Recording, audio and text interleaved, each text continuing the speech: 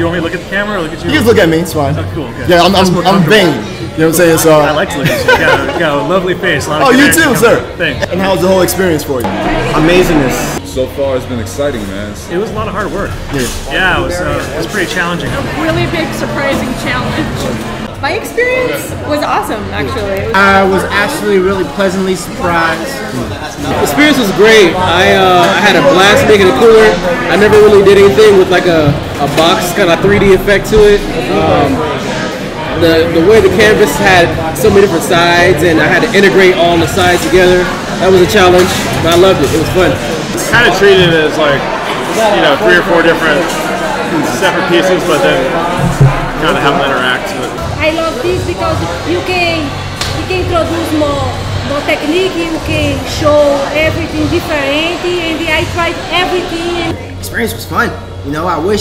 Honestly, I wish I had more time for everything with everybody, because there's so much you could grab out of this. There's so many talents here, and spending time with everybody, it's not something that happens every day. So when you finally get a group of artists that you actually respect and admire, and you get to actually sit there and talk to these cats and actually...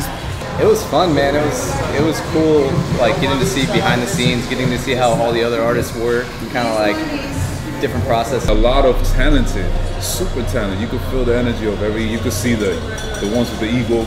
You could see the ones that are humble. You can see the ones that got it all together, trying to... So everybody's energy is all, all packed in, it's good. It's great. Dope. So this has brought a lot of people together. Lesson learned. I need to get my social networking a little bit more down packed. Oh, I don't know. Work faster. To work quickly and to practice. A little bit more research. Have backups just in case.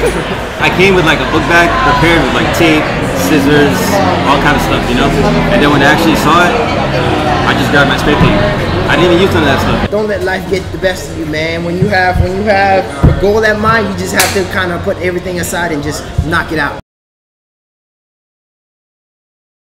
Go with what you know, and you're good. Don't like lollygag. Make sure you paint the whole time. I would say don't go outside your comfort zone, even though I totally did. Do what you do best, but like challenge yourself with a new concept. Just kind of come prepared. But you can't be too prepared though, because until you see that canvas and that fridge. Basically stay focused at all times, man. Don't let anything deviate you from your path. Sir, thank you very much, and enjoy some of these art pieces to beautiful women with husbands. Yes. Yo, girl.